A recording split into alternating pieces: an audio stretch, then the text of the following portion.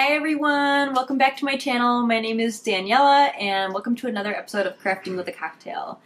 We are having a winter storm warning here in New Mexico and it's chilly and nothing feels better than having a nice cozy afternoon, if it's snowing, than a glass of wine. Yes, this is not a super special cocktail, but it is what fits the bill for today. So just in case you want to watch me pour a glass of wine, let's skip to that clip right now. See you in a minute. Alright guys, all you need is a wine glass and some wine. I prefer Chilean wine because, of course, that's my family's heritage. So all you're going to do is take your wine and pour it into your glass to your liking. If you only want a little, have a little. If you want a lot, girl, do it. And this is why we're drinking wine today. Nothing says, let's have a snow day like let's craft and drink wine. Gross. On to the craft. So our first craft is going to be decorating some blue light glasses. So I got this cute pair of like translucent pink cat eye blue light glasses from Amazon, and it came with a nice little set of supplies. So like a bag to hold it, a cleaner, something to test to make sure it works, and a little screw in case it ever comes apart. So I will link that down below for anyone who's interested. I did find one that I found was a reasonable price, but obviously pick a pair that you like. So what we're going to do here, oh, don't forget to sip your wine. What we're going to do is just kind of jazz them up a little bit, make them a little cuter. And you can do this in any style at all. You don't have to follow what I'm doing. Before I do anything, I do need to clean them off, make sure there's no oils on there. So I'm just taking a little alcohol prep pad and wiping that down. Then I'm going to bring out my bag of bling and pick out what I like from it. So once you kind of sift through and decide which you like, you can start arranging it. Again, this is just my personal style, but you could decorate yours however you want. You do not have to follow exactly how I made mine. I ended up choosing these little pearl beads that are kind of an off-white or a creamy color. I believe I got them from Walmart for $1. And I've decided that I kind of want that focal point of that bigger bead to be right on the corner. So I first try by using some rapid fuse glue. I just buy this because it's a little cheaper than Gorilla Glue and it usually works quite well for me. However, I end up deciding that this is too slip and slidey and I end up using my glue gun. So here I am deciding I needed to plug in my glue gun to glue these down so that they're not rolling all over the place. I will say that I do use my other glue later to stick on some smaller gems, but after a couple hours it dried kind of white and crusty, so I would maybe recommend actually just using the hot glue gun in the first place. So while we're waiting for that to warm up, you can check out my cute nails I'm a little too proud of that I did myself. Just felt the need to show those off because I was really proud of them. Now that our hot glue gun is hot and ready, all we have to do is glue a little dab onto each corner and attach our pearls. Here I'm showing that you could obviously use whatever decorations you want. They could be big and blingy or small and subtle. But again, just make this to your own style. I kind of liked the vintage look that I went with. Makes me feel like I'm Frenchy from Greece, so I stuck to that. So again, here we are. I am just going to put a dab of glue onto the corner of my blue light glasses and stick on my pearls one by one. Again, I'm just putting one in each corner and then I'll decorate with some smaller gems around it. Alright, we are looking cute so far. And now we are going to move on to our smaller gems. So I have this little wheel of bling here that I got offline off, I think AliExpress actually. And it's got all sorts of different sizes of clear gems that are actually meant for nail art, but I thought their size would be perfect for this. So I end up deciding that, again, I'm going to skip the hot glue gun for now and use my rapid fuse glue. As I said earlier, it does leave a little bit of a white crustiness around it, so be careful, and if you have a detail hot glue gun, use that for sure. I'm using a little wax pencil to pick up my rhinestones and place them where I want them. So I surround the pearl with two stones that are slightly Well, they're slightly smaller than the pearl, but they're bigger than the next one that I'll do. In order to get just a little tiny dab of glue where I need it, I don't want it to blob all over my glass. So I'm just taking a little toothpick, sticking it into the nozzle of my glue, and then putting it where I need it. Again, I use my little wax pencil to pick up my pieces and put it around there. So this one that's going below the pearl is, again, in between sizes. It's actually slightly smaller than the upper one, but it just felt like it fit here where I needed it. Of course, do it to your discretion. Whatever you like will look perfect. Here, I'm just going to speed up a bit my last few touches. I end up putting, I believe, 3 rhinestones on top and 2 on bottom. I'll have to check once I get there. Actually, I'm wearing them. I can count now. Yep, 3 on top and 2 on the bottom of the pearl. So, again, just using my tiny wax pencil to place them where I need them and using that toothpick as well to place the glue wherever I need it. The cool thing about this little bling dial is you actually just kind of rotate the top, and that way it only opens to the section that you need of the size of crystal you need. So that's what you see here when I'm kind of spinning it around. Look how freaking cute these turned out. I absolutely love them. They totally fit my style and my obsession with pink. Again, pick whatever glasses and decorations you want and it'll look great. Alright, number 2 is that little heating pad or neck warmer around my neck.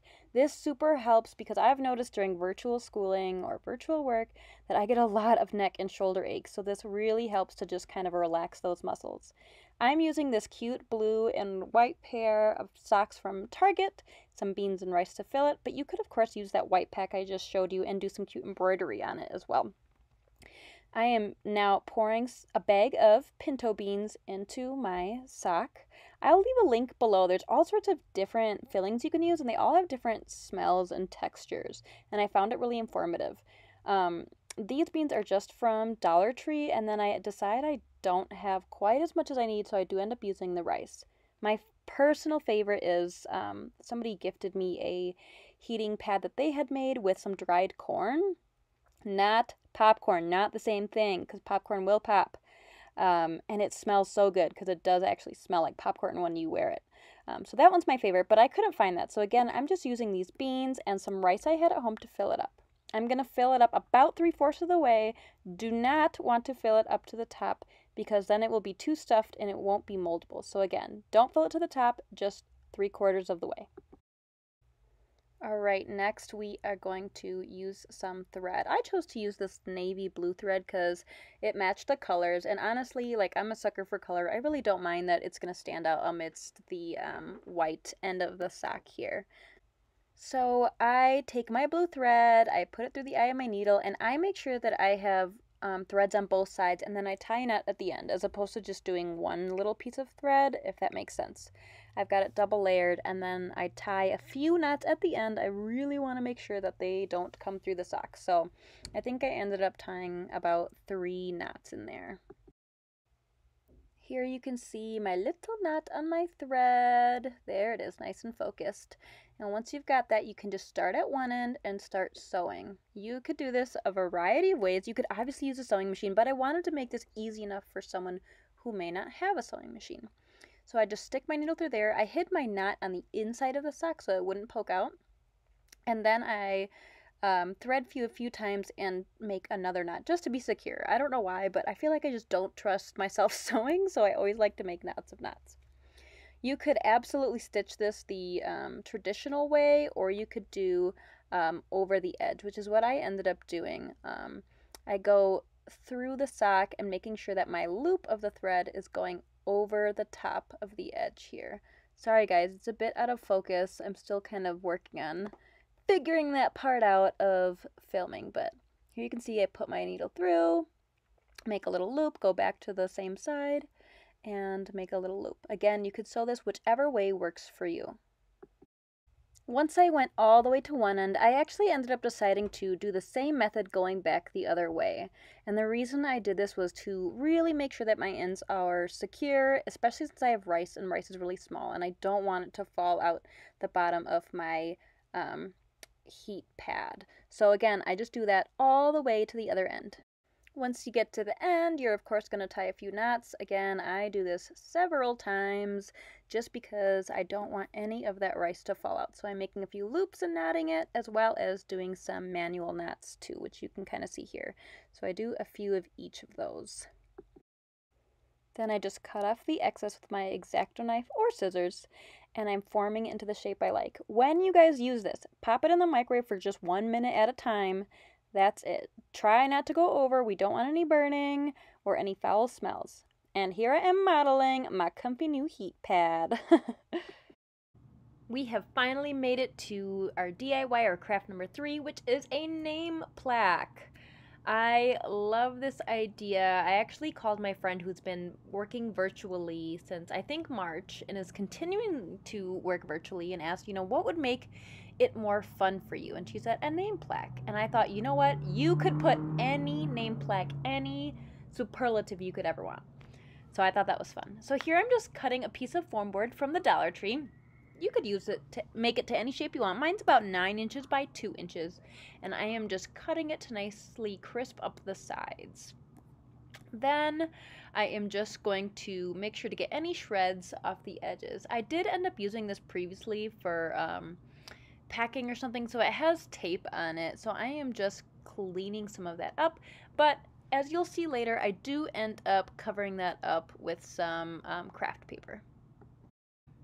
You guys, I am so excited because I'm using my Waverly paints and wax for the first time, and your girl is a little too bougie for the regular wood look. So I had to create my own pink faux wood. This was inspired by the Peppermint Cactus's channel. She has amazing faux wood projects, but I needed mine to be pink.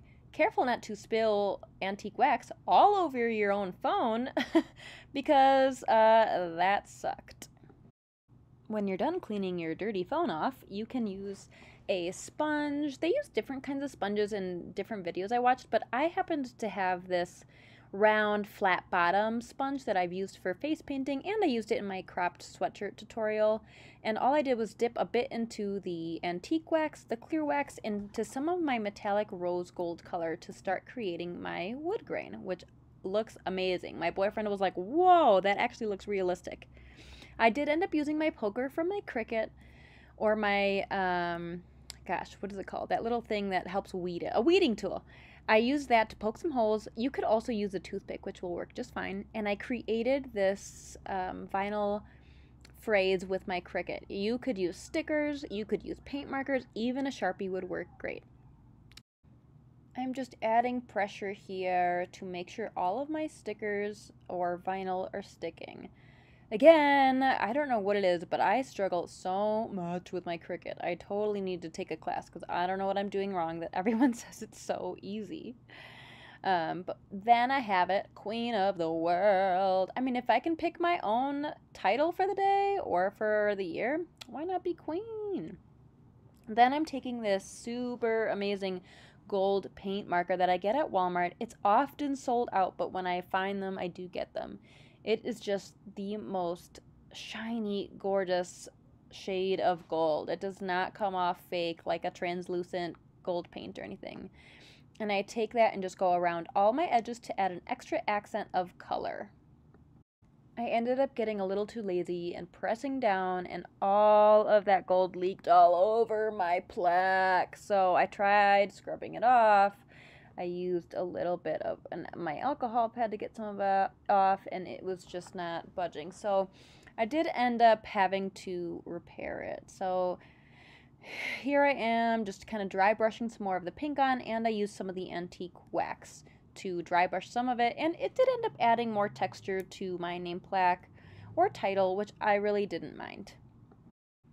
Now I'm using some of my excess foam board, which, as you can see, I did end up making more of that fun faux pink wood for a future project. I don't know what yet, but I am just using my X-Acto knife to cut out a little piece that will help it stand up in the back. Something that one of my professors taught me in my communication design class was never to press super hard on something thick like cardboard or tagboard, just to go over it lightly over and over again with an X-Acto knife to get a nice cut. So I don't mind using that patient method because it works for me. Now I am clearly taking some craft paper. I traced out my plaque and I am cutting it out. I want this to look a little more finished so it doesn't look so janky in the back where you can see all of that tape and all of that extra gold paint that got stuck back there, and just kind of neatening up. So I'm using my hot glue gun. This is a tip I learned from Unicorn Dust Designs. You guys have heard me talk about her 800 times. If you don't follow her, you should. But I am just hot gluing this piece of craft paper to the back to make it look more professional. Then you're going to take your little extra piece of foam board that we cut earlier and figure out where you're going to place it on your plaque. I'm using hot glue to attach it, plenty of it because I don't want it to fall off.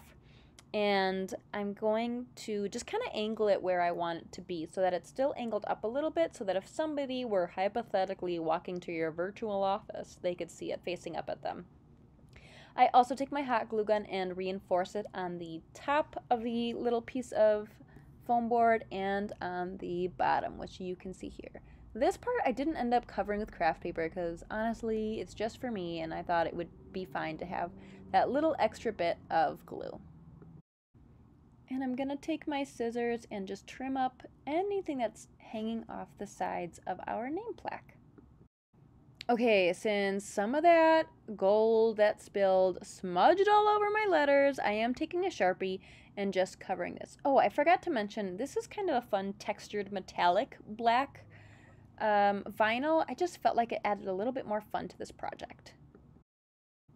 Look how fun these turned out, you guys. It really helps to feel good while you're working virtually, whether it's physically or mentally or whatever. If you enjoyed these or you enjoyed me, please don't forget to like and subscribe and share with your friends. Bye, guys!